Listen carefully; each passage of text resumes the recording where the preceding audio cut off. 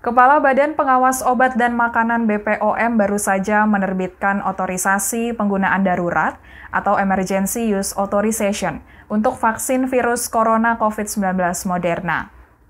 Kepala BPOM Kusumastuti Lukito, Jumat 2 Juli 2021 mengatakan bahwa pihaknya telah menerbitkan izin penggunaan darurat untuk vaksin yang diproduksi oleh perusahaan farmasi dan bioteknologi Amerika Serikat Moderna.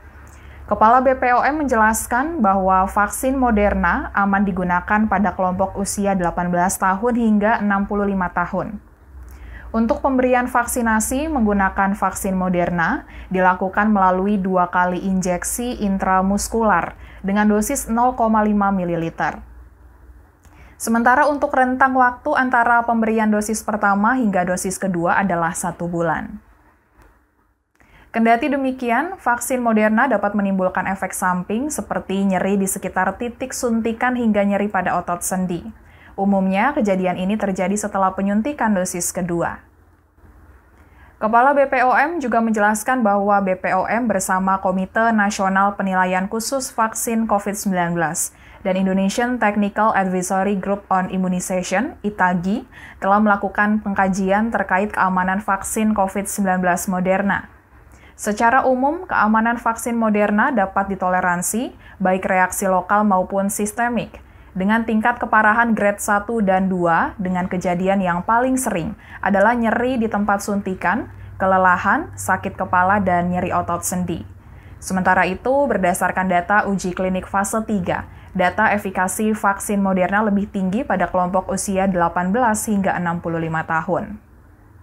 Adapun data efikasi dari uji klinik fase 3 menunjukkan adanya 94,1% pada usia 18 hingga 65 tahun dan 86,4% pada usia di atas 65 tahun. Sehingga terkait profil keamanan, vaksin Moderna juga dapat digunakan pada lansia. Kepala BPOM Lukito juga menyampaikan penderita sejumlah penyakit mulai dari paru kronis, jantung, obesitas berat, diabetes, penyakit liver hati, hingga HIV/AIDS dapat diberikan vaksin COVID-19 Moderna. Hal itu berdasar pada hasil uji klinik fase 3 yang menunjukkan bahwa profil keamanan dan data efikasi pada mereka yang menderita komorbid mirip dengan kelompok usia 18 hingga 65 tahun dan di atas 65 tahun.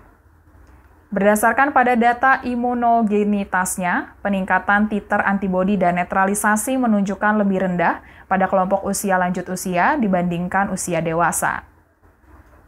Perlu diketahui, ini merupakan kali pertama BPOM menerbitkan izin penggunaan darurat untuk vaksin COVID-19 yang menggunakan platform mRNA.